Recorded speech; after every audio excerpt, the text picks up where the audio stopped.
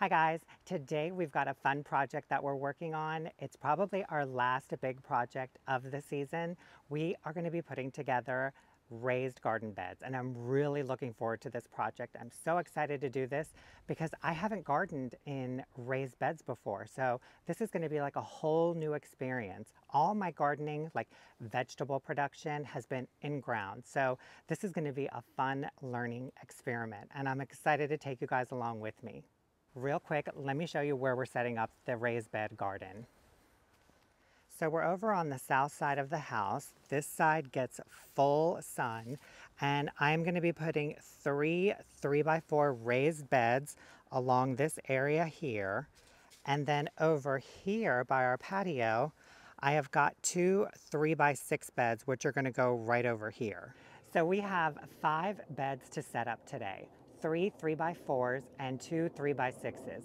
All of them are 14 inches deep. They're all 100% cedar. I picked them up from Gardner Supply Company, and I'll be sure to put a link in the description box if you want to check them out. Mo is going to come out and help me. So we're going to get everything set up, and then we're going to just kind of barrel through and get them all put together and placed. And then I will walk you around and show you how everything looks. Here's our workshop for today. We have a couple tables set up.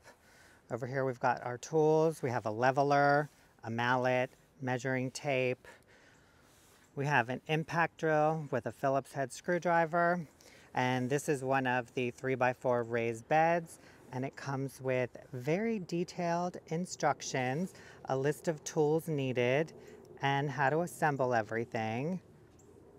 So we're just going to dive right into this and get them all assembled. Here we go. So first we're putting these on. Yep. Okay. Doesn't matter which way is it, does it? No, as long as it's all the same.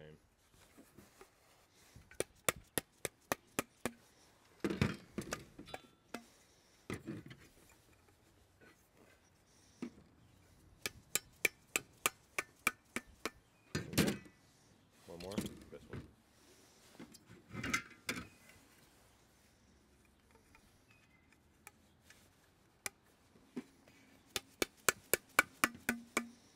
Cool.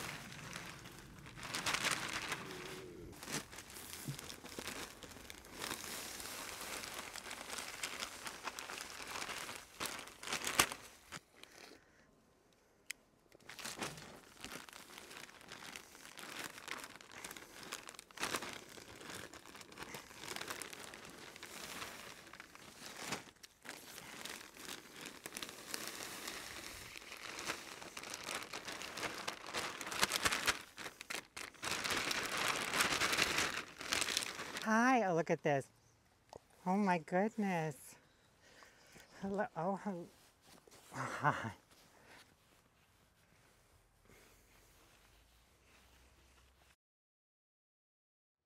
Hi guys, so it's the next day. Mo and I got all the beds assembled and placed, and you know, we just had so much fun yesterday doing this project together. We were just laughing and carrying on and just taking our dear sweet time, and realized, you know, later on in the afternoon, we're like, oh, we still have a few things we gotta get done before the end of the day. So I wanted to come out here today and kind of just walk you through where we positioned everything and what my thinking is going into next season and through the winter. So coming off the back patio towards the kitchen steps, we have the two 3x6 beds positioned over here. And you guys, I am just so in love with these beds. The color of this wood and the pattern is just beautiful. I can't wait to plant these up.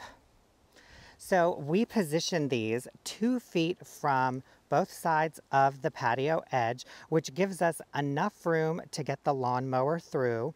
And then between the two beds, we have a 3-foot path. So that's more than enough room to get in between and work on either bed. And then over here, by our fig tree on the south side of the house, we have the 3x4 beds. And they are positioned 18 inches from the house, 24 inches, 2 feet from the edge of the patio, and we have 2 feet between each bed. And they are so beautiful. So this bed that we have leveled and filled with soil, we're going to be planting garlic in the next few days. And I did have this nice and smoothed out, but it looks like we had some squirrels come in here and start digging around in here. So when I go to plant my garlic cloves, I'm going to put a layer of bird netting over the top to kind of keep them from digging up any of the cloves. So initially, we were just going to line the beds with cardboard and fill them all with bags of soil and just kind of let the cardboard smother out the grass until next spring. But as we kind of got to talking, we decided, you know what, we could just come out here, you know, like on the weekend or, you know, during the day or something, and just kind of chip away, you know, bed by bed, get them nice and leveled, fill them with soil, and then that way in spring, they'll be ready to go. And I think that's what I want to do, because while this is easier, I think just aesthetically, I like the look of just the beds filled with soil and that contrast between like the dark soil and the light wood. I'm so excited. I can't wait, you guys. Oh, let me show you too. Let me show you what I filled the beds with too. So for the vegetable garden and all the raised beds, I want to try and keep the area as organic as I possibly can. And I have used Espoma products for years, and I'm really fond of them. I like the quality of their products. So I went with their organic raised bed mix because it is just packed full of nutrition and nutrients and just so many good things. And it is just the lightest and fluffiest of soils. Look at that. Like I can just burrow my hand right in. That's how loose and fluffy it is. The beds are from Gardener Supply Company. They are their deep root raised bed systems. They come with everything you need to assemble them. They're 100% cedar, they're rot resistant, they're termite resistant, I believe, because termites don't like cedar wood, which is just another added bonus. And to me, they feel like a very durable, high quality bed. And I'm just really looking forward to using them and seeing what kind of food production I can get out of them next season. I'll put a link in the description box of Gardener Supply Company's website and a direct link to the beds that we assembled here as well. You guys should check them out. Anyways, guys, that's it for this video. I hope you guys enjoyed it, and I'll see you in the next one. Bye.